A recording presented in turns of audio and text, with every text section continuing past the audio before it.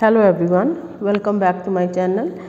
This is second part of Cambridge Lower Secondary Progression Test of Stage 7 of Paper 1. Here are the instructions.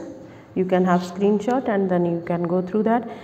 In the first video we did question 1 to 13. In this video we will cover up the remaining questions. So let's start. Question 14. In the year 2000, a house was valued 80,000. In 2020, the same house was valued 280,000. Work out the value of the house in 2020 as percentage of its value in 2000. So first of all, we will take the total increase, so which is 200,000. Now we are looking for the percentage. So percentage change is going to be 200,000. Remember that you always take down the original value from where it started. It started in 2000, right? So times then 100. That will give you the percentage. So 1, 2, 3, 4. 1, 2, 3, 4. So now we can simplify. 1, 2 times 4. 2 times 2, 2 times 5, then 2 times 5. So we have 5 times 50, which is 250%. Okay. Now number 15. These two trapeziums are congruent. They are congruent, right? Find the value of A and B from the diagram. So we have this trapezium. So these two are congruent, meaning their angles and sides are same. So this is moved this way. If I make it this way, the way the other one is, so then you can compare this. So this side is here, this side is A, right? And this angle, when you bring it here, so this angle is B here. Okay. Yes, yeah. So now you see, if you compare this and this, from here this is the corresponding side of this and this. So A is 7 centimeters.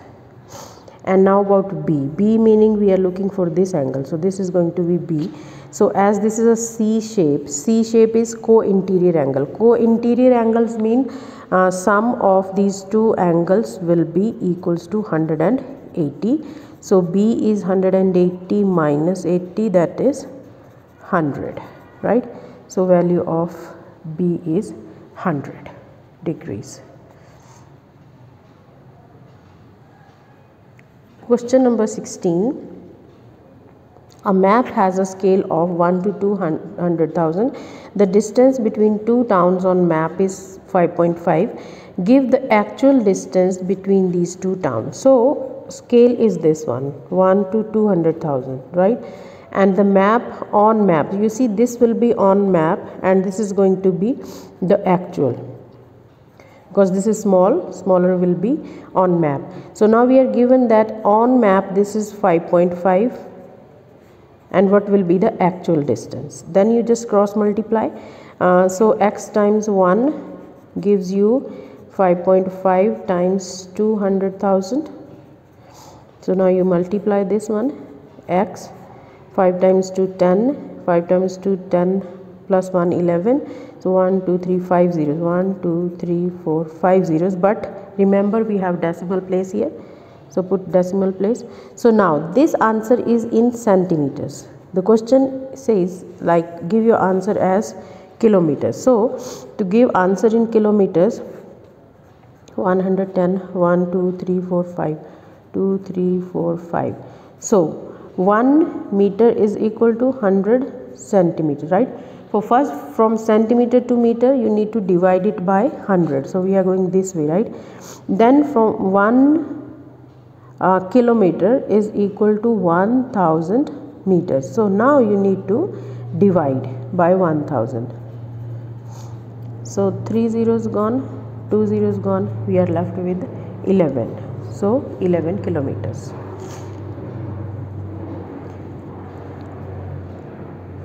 Number 11, write down 167% as a mixed number. 167%. divide by 100. So when you divide by 100, 167 divided by 100, 1, so you will have 67. This is remainder. 100 will remain here, then remainder goes up, divisor is here.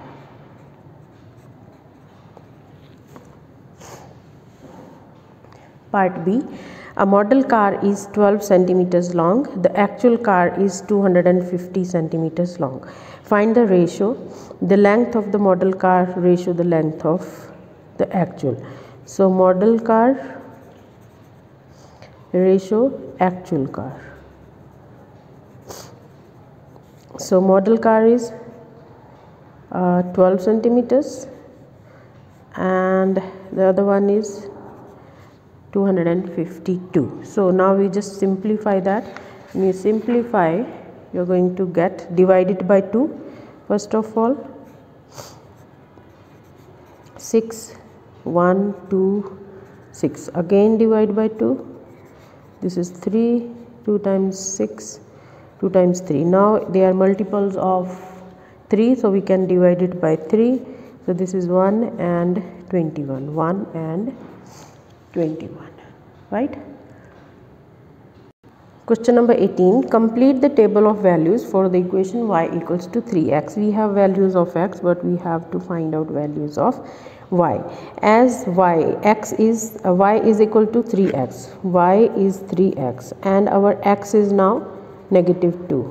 So this is -6. So answer is -6. So this is done. The second one, y equals to 3x, again 3 times x is 2. So it is 6, right?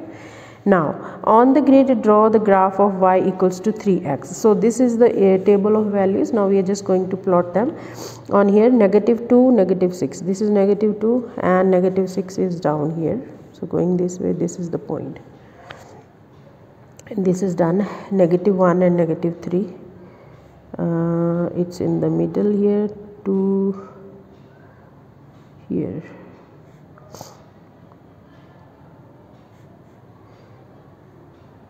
Here, then 0, 0, this point. 1, 3 is going to be again in the middle. 2, 6 is this point. Now just join all these points with ruler to get a straight line. Make sure that whenever it's a straight line, your all points should come on the line. If it's not coming, so that means you are doing something wrong in your calculation. Then you need to recheck your values. Question 19. Look at the calculations in the box. We have some calculations here. Draw a ring around each of the calculation with the result that is factor of 48. So factor of 48, that means that should be that number should divide 48. So we can do the calculation. This is 4 times 5 plus 6, which is 24. So 24 times 2 is 48. So one answer we found, first one. The second one here, we need to do this one first. 3.5 plus this is going to be 7 times 5, 35, and this is 17.5, which is equal to 21. So this is not this one. 3 plus 2 5, 5 plus 1 6 times 7 is 42, but it's not dividing 48. Now 28 divided by 14 is 2. So 2 divides 48. So this is the answer. And this one here, BODMAS, 4 plus 7, it is 11. It's not dividing that, so that's not the answer. This is 4 plus 5, it's 9. 9 is also not. So we have these two remaining here. Now number 20. The point P has coordinates K3, Q has 2, -3. The length of PQ is 5, 6.5, and K is less than 0. So now we have the formula. If we have the points x1, y1, and the other point x2, y2. So by distance formula, we can find out the distance, which is x2 minus x1 squared plus y2 minus y1 squared, right? X2 is here now 2, minus k squared plus y2 is negative 3 minus minus 3 squared and square root of the whole. So 2 minus k square plus this is negative 3, then this is plus 3. So now you see this all thing is 0, right? This becomes 0. 3 minus 3 is 0. So we are left with only this square root, and then this square root and this square is gone. So we have 2 minus k. Now this distance d, which is PQ in this case, is equal to 6.5, right? So from here we can calculate the value of k. Move k to other side, bring 6.5 here, minus 6.5 equals to k. So from here k is equal to negative 4.5. So that will be the final answer, right? You can go through again so that it can make sense for you guys. Question 21. Work out this one. Give your answer as a mixed number and it's in its simplest form. So we have 3 over 5, 1 2 over 3. So what you will do, you are going to do this one. How do you do this? 3 times 5 plus 3 over 5. 3 times 3 is 15 plus 3 is 18 over 5 plus 3 times 1 3 plus 2 is 5 over 3. LCM is 15. So to make this same denominator, so multiply by the denominator of the other one. So 18 times 3 is 54 plus 25. So this is going to be 79 over 15. Now divide 79 by 15. 15 times 5 is 75, 4. So this is the remainder. So this is how we will write it down, right? Now number 22.